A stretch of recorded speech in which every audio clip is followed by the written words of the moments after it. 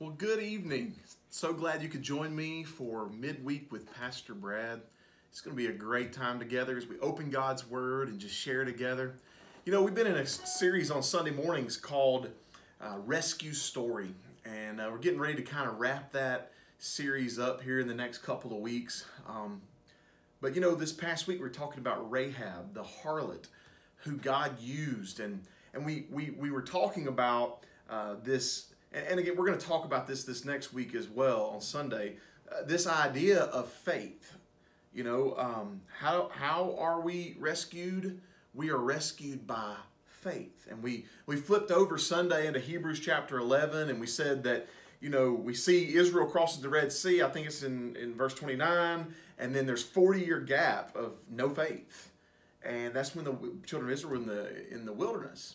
And then in verse 30, we see it says Joshua, you know, had faith in going to Jericho. And then I think it's verse 31 that says, and Rahab had faith when she hid the spies. And so this is this idea of faith.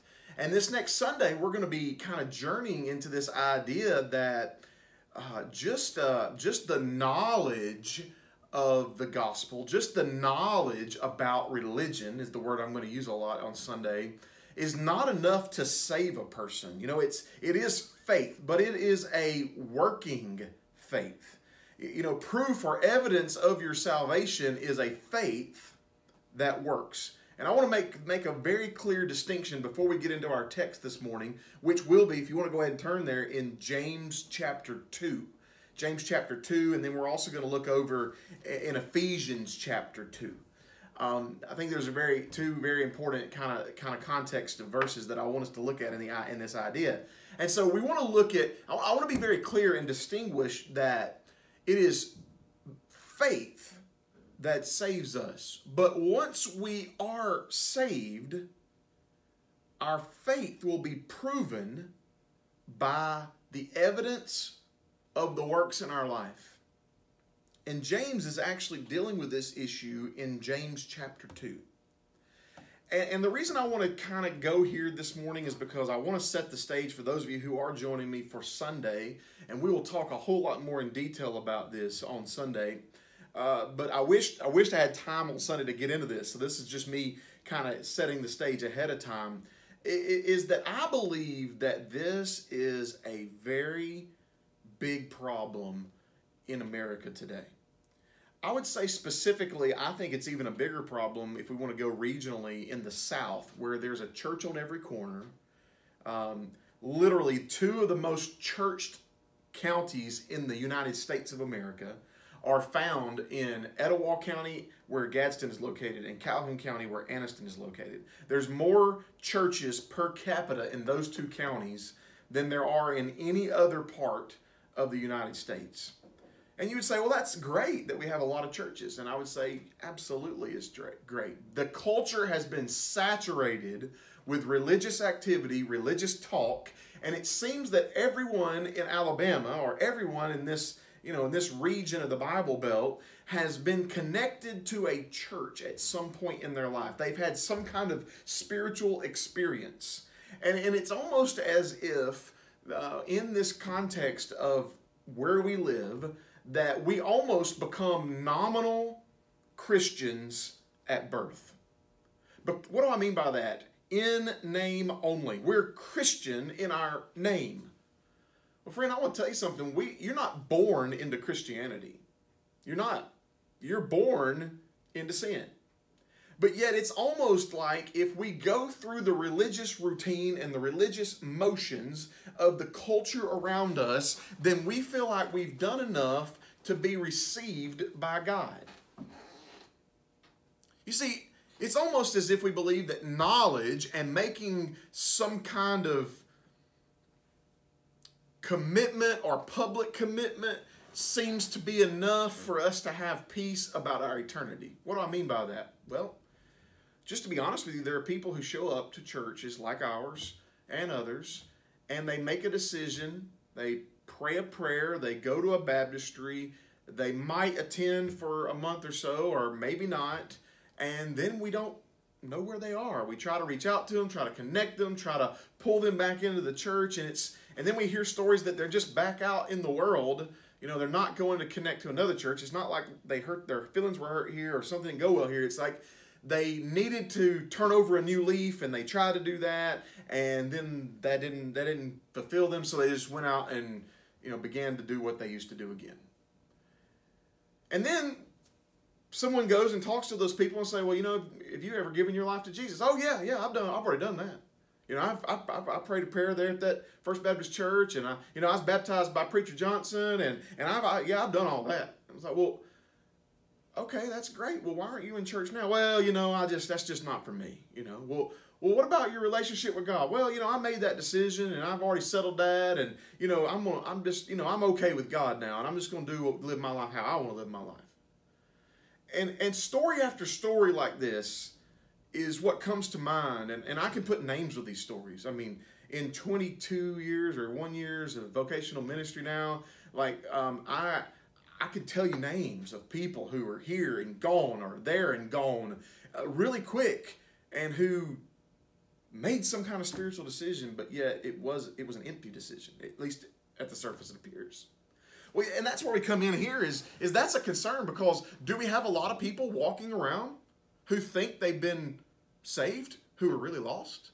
Do we have a lot of people who are walking around that have convinced themselves that they're okay with God, that He's going to allow them into heaven one day, when yet they've not surrendered their life to Jesus? You see, because the gospel demands so much more than a prayer. The gospel demands of us so much more than a baptism. The gospel demands of us a life change. I mean, I could flip through story after story through the New Testament. When people came to Christ, their life changed. In fact, Jesus said, He's like, those people who put their hands to the plow, this is in the Gospel of Luke, those people who put their hands to the plow and look back, they're not fit for the kingdom.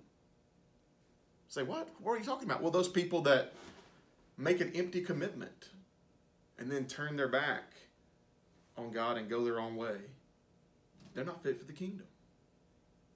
James deals with that here. Paul deals with that in Ephesians chapter 2. And so I want to read it to you real quickly. Just going to read a few verses out of this and share my heart with you. But there in verse 14 of James chapter 2, James says, "What does it profit, my brethren, if someone says he has faith but does not have works?" Let me translate. Someone says that they've been saved in Jesus, but there's no evidence of that salvation. And he asks the question, can faith save him? He gives a couple of illustrations, but I want to skip over to verse 20. "But do you want to know, O foolish man, that faith without works is dead?" So James answers his own question there in verse 20. "O foolish man, do you not know that faith without works is dead?" What does dead mean? No life. What does it mean from a spiritual perspective? No spiritual life. What is James clearly saying here? If there's not a connection between your faith and the evidence of that faith, then there's no spiritual life. And then James begins to go through the Old Testament, which is why I wanted to pick out this passage of Scripture, because it's right what we're preaching on Sunday mornings. He goes through and gives the illustration of Abraham in verse 21. "It was not Abraham our father justified by works when he offered his son Isaac on the altar?" Faith, verse 22, you see that faith was working together with works. And by works, faith was made perfect. It was made complete, is what that word means. Literally, because there was evidence of the faith, it proved his relationship with God. Verse 24 says, you see that a man is justified by works and not by faith only. Verse 25, we get another illustration. Likewise, this is where we were Sunday. Likewise, was not Rahab the harlot also justified? There she is being identified again as her identity is wrapped up in her sin, right? Was Rahab the harlot also justified? Was not she justified by works when she received the messengers and sent them out another way? James again is saying there's a connection. You see that? There's a connection between faith and works. Works does not save you. Faith saves you. Works proves your salvation. Works is evidence of your salvation. Verse 26, for as the body without the spirit is dead, so faith without works is dead also. Very interesting passage of scripture that we see here. I want us to flip over and see what Ephesians chapter 2 says. In verse 8, we again get this idea of faith and works, faith and good works. So I want you to just take a look at it. Verse 8 in chapter 2 of Ephesians. Paul is writing to the church at Ephesus, and he's giving them some direction on grace and faith for salvation. But I want you to notice how he ends this conversation about what we were created for and prepared for. Verse 8, for by grace you have been saved through faith. And that not of yourselves, it is the gift of God, not of works, lest anyone should boast. Now we stop here and we would say that the Apostle Paul and James, the brother of Jesus, would be at a standstill between each other in an argument based upon what faith and works, how they play a part into salvation. But they don't. They're not. They're actually saying the same thing. They're not saying something different, because the Apostle Paul goes on. For we are his workmanship. In the present, we are currently his workmanship, created in Christ Jesus for good works in the present, which God prepared beforehand that we should walk in them. What is Paul saying? Paul's saying we were created for good works. And it's only by grace that we are saved through faith. Grace. God gives us something that we don't deserve, which is Jesus. We're saved by grace, which is Jesus. And the only way we come to Jesus is through faith, not of works, lest anyone could boast in their salvation. The work of salvation was accomplished by Jesus. The proof of our salvation, the evidence of our salvation, is found in the workmanship, in the good works that God created us to live in the present. So these scriptures are not at odds against one another. These men were not been at odds over the concept of faith working together with works to prove salvation. So I kind of want to put a bow on this evening. What does that mean for those people who made some kind of profession, but they didn't get a possession? I'm going to use that phrase Sunday, so I'll try it out on you guys on Wednesday night. Profession without a possession. People who say, hey, I trust God. I mean, Jesus had a lot to say about this in the Sermon on the Mount. He said, there'll be many who say unto me on that day, Lord, Lord, did we not do, right? Did we not, we professed you as Lord, but there was no real heart change, no life change. So what about these people, like I gave the illustration of earlier, that were put their hand to the plow and they look back? Jesus said they're not fit for the kingdom. Paul says, sure, grace is by faith, but we are saved, so we'll work. James says, your faith works together with your works to prove your works, prove your salvation. And this concept is on and on and on. The disciples in the early Gospels all left everything they had to follow Jesus. They didn't make a decision. Jesus didn't come to help people make decisions. Jesus came to help people make disciples. He came to make followers. And this evening, I want you to know that when you give your life to Jesus, when you get saved, you're surrendering yourself to Christ. It's actually the concept that's preached from the New Testament, all through the New Testament, that when you come to Jesus, you come to die to yourself. You come to die to yourself, take up your cross, and follow him. You don't come to pray a prayer or just be dunked in a baptistry. You don't come just to attend church. You don't come just to, for any of those reasons. You come to die to yourself and live for Christ. And it's the example that we get over and over again all throughout the New Testament. But somehow, in the context of the culture in which we live now, in the Bible Belt, we have cheapened the gospel to be pray a prayer, shake a preacher's hand, get in a baptistry, and go live your life how you want. It's just not the gospel. It's just not the real gospel. It's a fake. It's a false. And we would say, most of us would say, listen, we don't want the false gospel being taught or preached or lived out in our churches. Well, we don't. But it's almost just like if Islam was being, if we were teaching teaching Islam in the church today. Those people, if we're teaching that, we're teaching an empty religion. We're teaching people the wrong thing, and they're going to die one day and go to hell. The reality is so many people have gotten a cheapened picture of the gospel from the Baptist churches even, and they've been made to feel like it's okay for them just to come and turn over a new leaf and go back and live their life as they want, and it's just foreign to the New Testament. So I invite you, what kind of relationship, what kind of relationship do you have? I mean, with spiritual things, with Jesus. I mean, is it I met him one time, I told him that I believed in him one time, and now I'm okay with God? Or is it, I've surrendered my life and I'm following him? You see, because there's a distinct difference between those two things.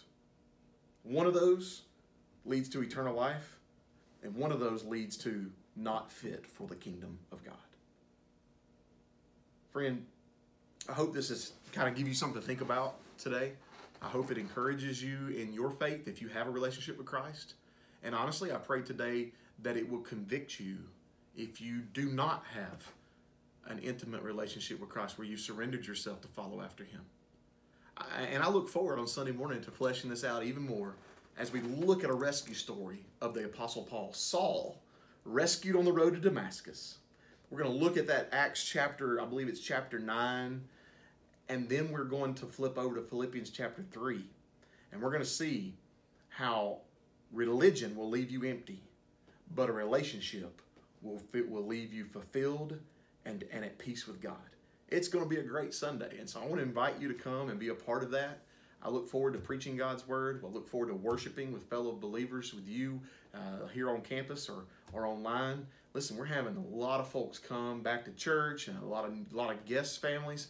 I want to encourage you to be friendly, meet new people, help them connect with what God is doing in and around our campus here at First Baptist and our community.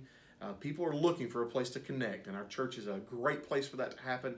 I know we're filled with wonderful people, and so I know if you can get out there and begin to stretch yourself and meet some new people, you'll be really blessed to connect with some great folks here at First Baptist Hazel Green. It's going to be a great day. Also on Sunday, we have a Discover Lunch planned. If you are a guest family or you know of a guest family, please encourage them to come and be a part of Discover Lunch. You say, what is that? Well, Discover Lunch is a time that our staff provides a meal, and we get to interact with new families into our church and tell them more about First Baptist, tell them about our purpose and why we exist and how they can get involved. And so we want to invite people to come. That's immediately following our worship service this Sunday on May 2nd. Upstairs in the fellowship hall, we're having taco salad. We love for new folks who've not connected to First Baptist to be a part of that. If you want to be a part of that, please email the church office here. I believe that's info@hazelgreenfbc.org.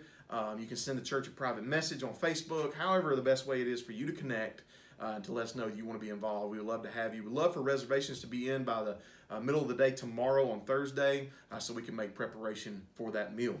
And then also, it's immediately following service tomorrow, we have an information meeting about our trip to Israel. I cannot wait. Beth and I cannot wait to host this trip to Israel at the end of January of 2022. That sounds like a long way off, but in reality, we're about 10 months away from that trip now, and it's going to be here before we know it. And I cannot wait to lead you on a trip of a lifetime where we encounter Jesus in a way that you've never encountered him probably before. As you walk the streets that Jesus walked, as you go to the places, as you get the opportunity to be baptized in the Jordan and ride a boat on the Sea of Galilee and eat fish that on the beach there that Peter would have eaten. I mean, so much more. Walking through the streets of Jerusalem and on the journey that Christ took on the cross. Just so many things that you're going to get to experience on that trip. I would love for you to come go with us. If you want more information about that trip, you can come to that meeting on Sunday. It will be in the Student Center, and we'll have a very brief 15 to 20 minute meeting there, which I inform you about the details of that trip. And then I would ask you to stop by if you're interested and just sign your name on the information sheet in the foyer, and I believe it'll be very helpful for you to go ahead and get signed up, even if you just are interested in the trip, so you can get on that email and I can begin to send more and more information out. I know it's going to be a great trip. Listen, there's a lot of other things going on in our church, a lot of exciting things, and so make sure you check out your email that comes out today, your newsletter that'll come out, lots of information about what's happening in the church. And so we're looking forward to seeing how God continues to bless us as a faith family. I want to pray for you, and I want to encourage you in this time in prayer. So would you join me? Father, we bow now, thanking you for the beautiful week you've given us. The weather has been so wonderful, and we're so thankful to see the seasons change and see your handiwork. Lord, I'm just so thankful for these folks who have joined me today. Maybe there are some who are struggling with whether or not they really received Christ as their personal Savior, or maybe they just went through some motions, religious motions. Father, I pray that this time of devotion has helped them be able to see that there's a connection between faith and works, and our works prove our salvation, and there should be evidence. God, you told us, Jesus did in the Sermon on the Mount, that we shall know a tree by its fruit. And so, Lord, I pray that we can look and evaluate our lives and see that there's fruit in our lives that is evident of the salvation that we have. A faith that works is a faith that pleases you and that confirms that we really are children of yours. So, Lord, I just thank you so much for blessing us today. And this time, I pray you would encourage each one that's been tuned in. Bless our church family, praying for those that are in need, God, who have sickness or surgery or recovery, who have lost loved ones in their family over the past weeks. And Lord, we just pray that you would continue to minister and strengthen, God, each one. We look forward to gathering together on the Lord's Day to worship, and we look forward to that day even now. And Lord, we pray you keep us safe until we return together, and it's in Christ's name we pray. Amen.